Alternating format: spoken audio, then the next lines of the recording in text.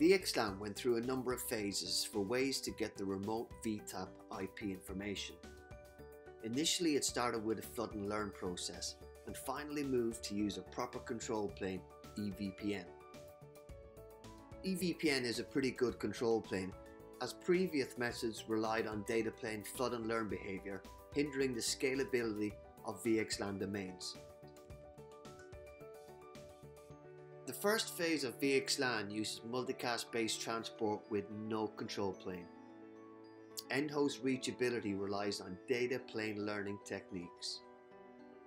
This version of VXLAN wasn't too popular, as it required IP Multicast to be enabled in the core to aid the learning process.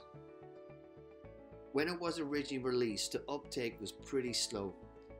We needed a way to remove the requirement for IP multicast in the core and have deterministic layer 2 forwarding.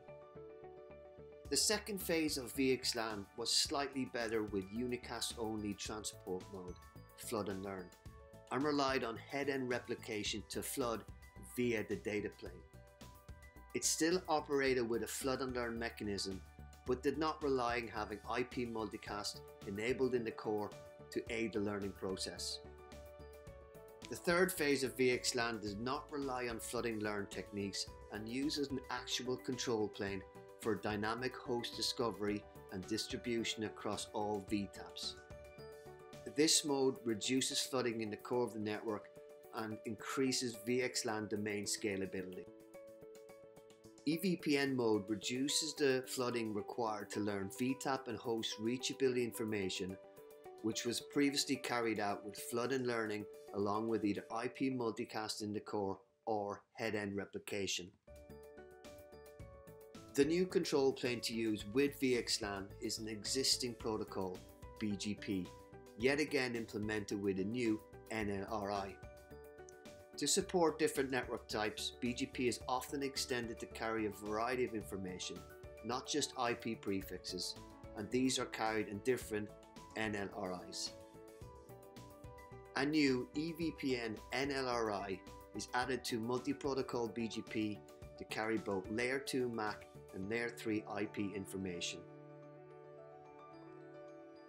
Now we have VXLAN data plane along with BGP EVPN control plane. The data plane is used to transport the packets, and the control plane discovers and distributes endpoint reachability information. The control plane enables the ability to collect VTEP, VNI, IP and MAC addresses and distribute them accordingly to interested VTEPs.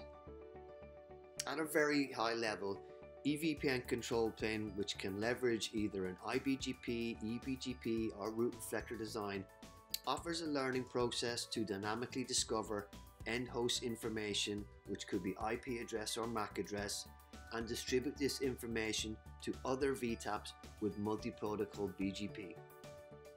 As a result, all VTEPs are aware of all reachability information for their subsequent VNIs.